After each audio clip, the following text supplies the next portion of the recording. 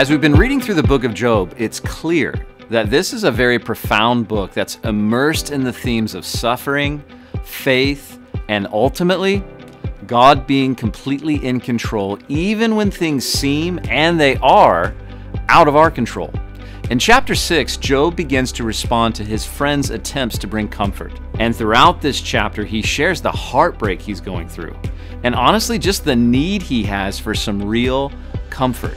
You know, Job compares his suffering to the weight of the sands of the sea in verses 2 and 3, and he seems to just genuinely long for his friends to show true compassion and understanding. And he says to do so, it would be like receiving refreshing water for a thirsty traveler in the desert.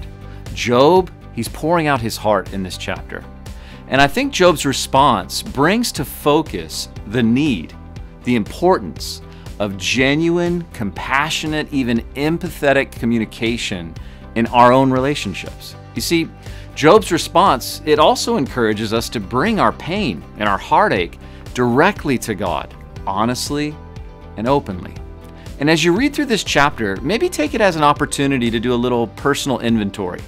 What I mean is, ask yourself, am I compassionate to the needs of those who are around me, to the suffering that they're going through? Do I really show care and concern?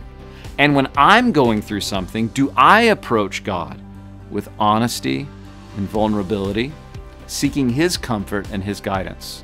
Remember, Job's story, it ultimately points us to the faithfulness of God, even in the midst of suffering and heartache. And today, let's be reminded from this chapter that our ultimate hope, our ultimate comfort, is found in God, who truly is our staying source of strength and comfort.